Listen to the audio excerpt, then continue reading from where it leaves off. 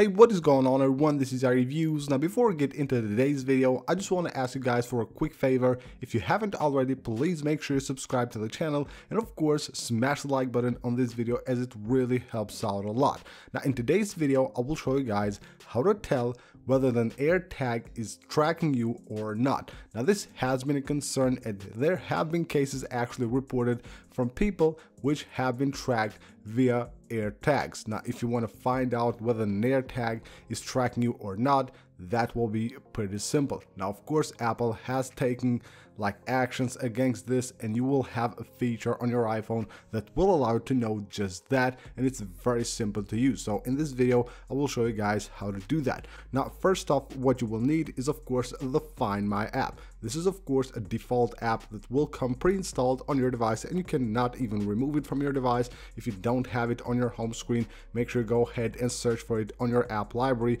and you will find the Find My app. So what you need to do, there are two different ways of course.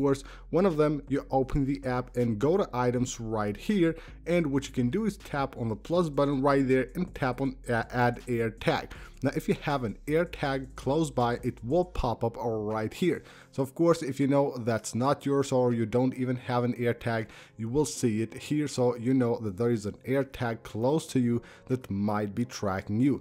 Now the other feature that Apple has added, which is actually the feature that has been added specifically against this, of course against tracking of people with AirTags, is found right here. Go to the Me section, swipe up here, and you will have this section right here. It says notifications, and make sure you have enabled item safety alerts. So you can see right here, if I disable this, it will say that the owner of an unknown item will be able to see your location, and you will no longer receive notifications when an unknown item is found moving with you. So basically having this enabled, your iPhone will notice if an item, in this case an AirTag, is just behind you, is everywhere where you're moving, it's behind you, and of course is tracking you, then it will show you a notification letting you know that an unknown item, of course an AirTag, is actually tracking you. So make sure you have this enabled all the time and don't disable this,